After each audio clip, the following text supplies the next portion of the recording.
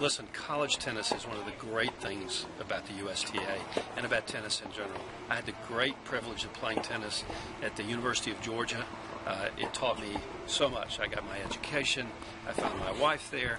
I have lifelong friends from it. It's as good as it gets, and it's probably the most important thing we do at the USTA is promote collegiate tennis. With Jay Berger, head of men's tennis for the USTA. Jay just got done with the junior national team boys match against Notre Dame, and we're here asking Jay a couple questions about the quality of the match and also what are the benefits of these kind of matches, both for the junior players and the college players. Well, it was a great match. To bring down a team at the level of Notre Dame is fantastic, and Bobby Bayless is a great coach.